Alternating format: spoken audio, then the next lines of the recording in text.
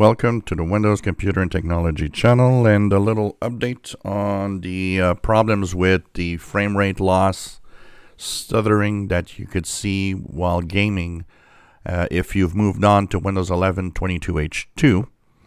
So first of all, for all of those that say, oh, well, you know, Microsoft screwed up, has nothing to do with Microsoft or Windows, has to do with Nvidia screwing up.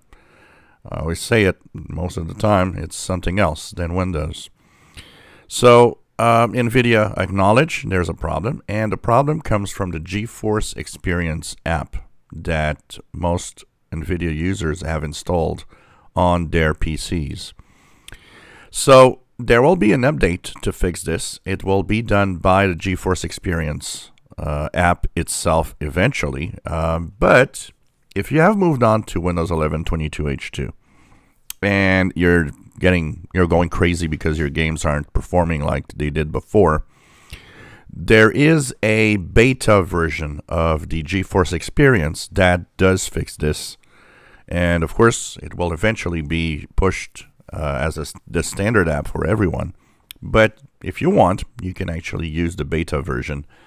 The link to download it is in the description below. If you click that link, you will be downloading a version 3.26.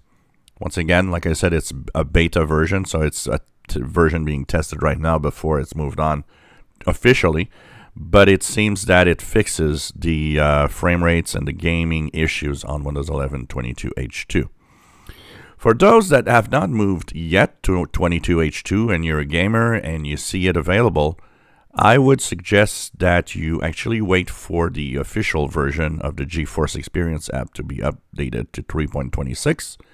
And when that is done, then maybe move on to Windows 11 22H2 if that's what you want to do.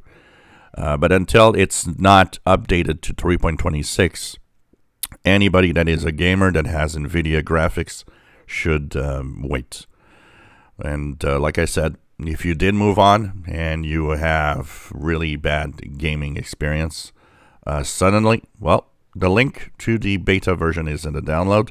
Just download it, install it, and you'll see that your games are going to come back to the standard frame rate. So it really has, all of it has to do with the Geforce Experience app.